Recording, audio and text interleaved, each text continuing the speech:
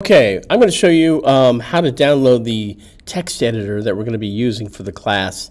We have in the past used Atom, and Atom, it looks like, is going bye-bye in December. I don't know what that means, but I thought, well, let me look around and find a new text editor. And I kind of like Sublime. I haven't used it. I don't really know it.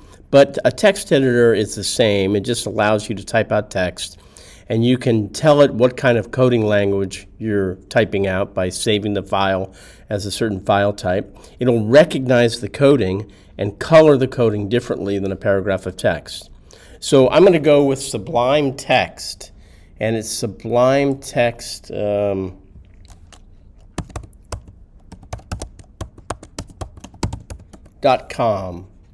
So sublimetext.com. And it comes up like this. It recognizes that I'm on a Mac computer. So I'm going to download it, I'm going to click this. And I will put it in Documents, I guess. You can put it wherever you want. And I've done this a few times now here. Let me go into Users and Guthrie and Documents. And there it is right there. It's Sublime Text, and like for a Mac, and .zip. Now, a zip file, as I think I've said before, it's a file whose only reason for being is to have something inside of it. It's holding something inside of it. So to open up a zip file, you double-click it, and it opens it up, and Sublime Text application is in there.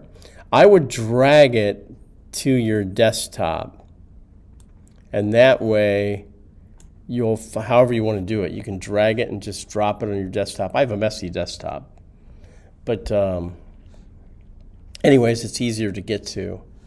And then I'm going to double click it to open it, and it's going to say, hey, you downloaded this from the internet. Do you really want to open it? I'm going to say open, yes. And here it is right here. Notice that it's an untitled text file, so it doesn't know what we're doing yet in Sublime Text. So I've already installed this, and it recognizes certain things that maybe you don't have yet. But if you go under Tools, I think at the bottom it'll say, instead of for Developer for me, it should say, I believe under Tools, it should say Install Package Control. Install Package Control, I believe.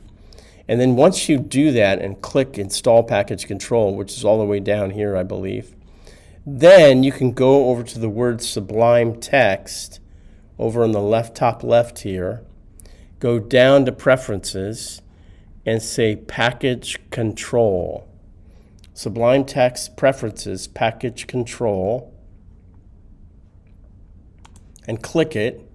And then, these are all these different things you can do. The only one I think that we're going to do is Install Package. Package Control, Install Package, about halfway down here. Okay? And when I click it, I'm going to search for Lorem. Now, somehow, it still has the fact that I've downloaded this before. So you're going to put in, it's Lorem.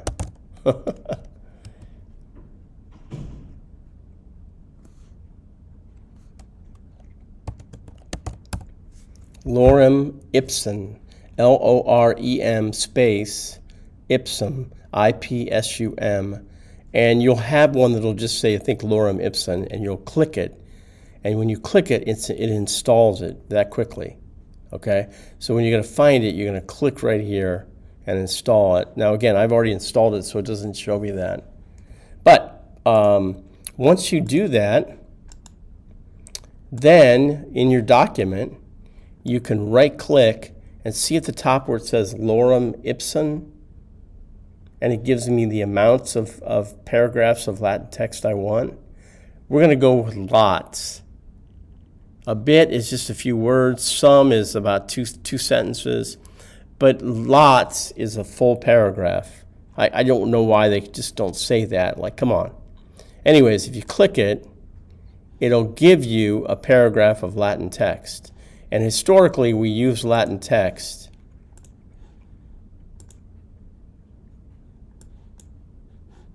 Okay.